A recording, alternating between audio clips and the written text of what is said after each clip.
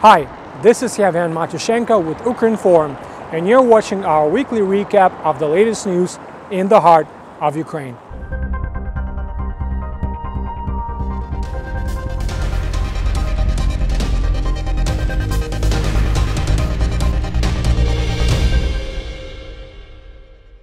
Vladimir Putin used a non-explicit part of an old R-rated limerick in a comment referring to Ukraine's obligation to fulfill the Minsk agreements, in a way Russia interprets them.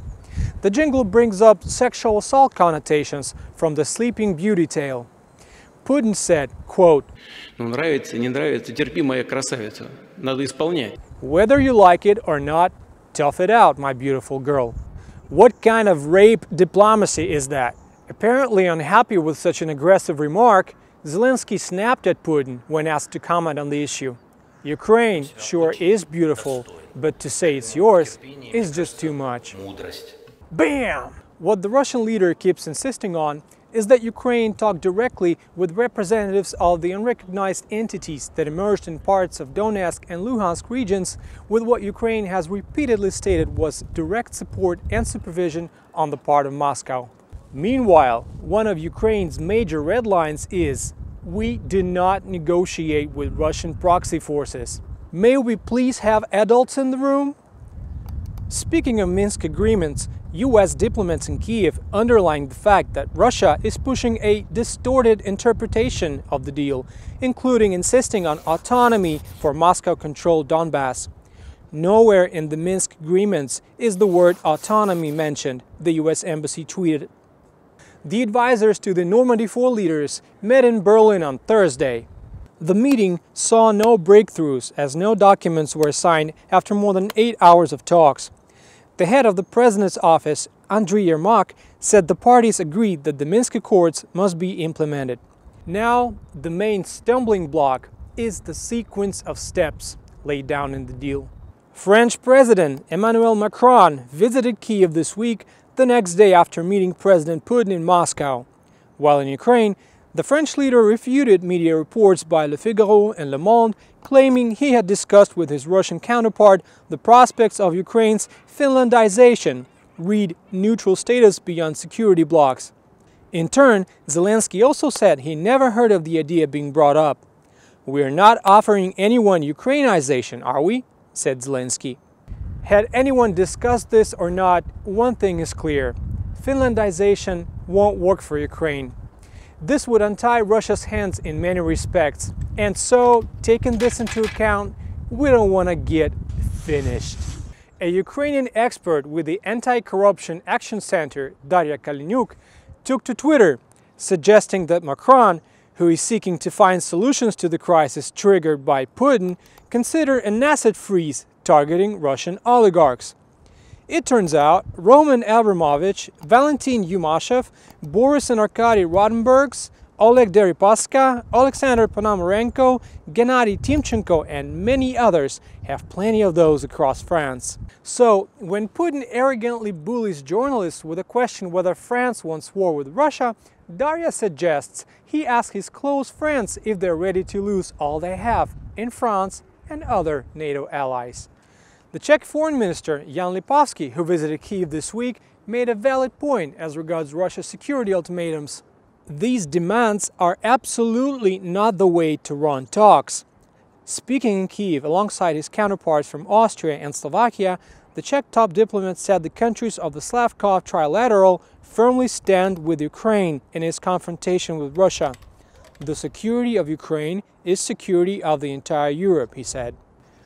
Alexander Lukashenko, the man who refers to himself as Belarus president, this week went on a verbiage spree, apparently trying to flex muscles after reportedly being told in Moscow to postpone his ski vacation in Kazakhstan and remain in the country to observe the joint Russian-Belarusian military exercises. So, when reflecting on a possible war with Ukraine, Lukashenko claimed Ukraine wouldn't last 3 to 4 days. He went even further in his fantasizing, claiming the CSTO security bloc has proved their troops would already be standing in the La Manche before NATO even manages to deploy its response force. Well, what can I say? Everyone must remember from school years a typical arrogant kid who would bully his peers while having an older, buff-looking friend behind his back. That's exactly what this looks like. Chill out, Mr. Lukashenko.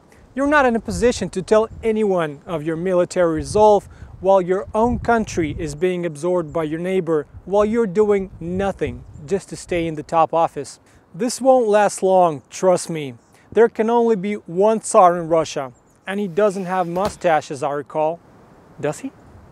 As Mr. Lukashenko threatened to sever fuel and energy supplies to Ukraine in case of a clash with Russia, and as Mr. Putin has no plans to stop using energy as a weapon, the United States and the European Union will work to strengthen Ukraine's energy resilience, says Joseph Borrell, High Representative of the European Union for Foreign Affairs and Security Policy. Together with the US, we oppose the use of energy supply as a weapon and geopolitical lever, Borrell said, referring to Russia's recent behavior on the gas market as the prices for European consumers have skyrocketed amid growing tensions with Russia and while certification of the Nord Stream 2 pipeline is still underway. Russia has declared large areas of the Sea of Azov and the Black Sea unsafe for navigation February 13th through 19th due to military exercises involving missile and artillery fire. Russia is virtually preventing freedom of navigation to Ukrainian ports. This is clearly a violation of the 1982 UN Convention on the Law of the Sea. As the crisis takes up much of everyone's airtime these days, certain news from Ukraine are just nice, you know. So, on a light note, Ukrainian movie director and former Kremlin prisoner Oleg Sentsov this week shared some exciting news. Netflix has acquired streaming rights to his latest feature film, Rhino.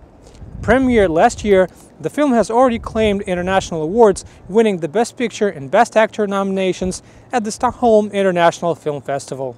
Also, a Danish-Swedish-Ukrainian documentary, A House Made of Splinters, by Danish director Simon Lorang Wilmont, was recognized at the Göteborg Film Festival.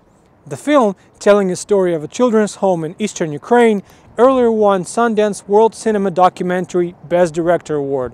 I hope many more Ukrainian film directors and actors will become real international stars and shine bright in the global movie industry. Speaking of stars, this week we mark the 116th anniversary of the internationally acclaimed aviation designer Oleg Antonov. It is his Kiev-based bureau that manufactured the world's largest cargo plane, Mriya, which is dream in Ukrainian. Meanwhile, our biggest dream here in Ukraine is that we don't get engulfed by a flow of worrying news from the front line and just across our border with Russia, and rather enjoy stories on new art projects, innovative technology, and economic breakthroughs. Stay tuned! We will get back to you at the end of next week with a recap of the latest news. This is Ukrinform in the heart of Ukraine.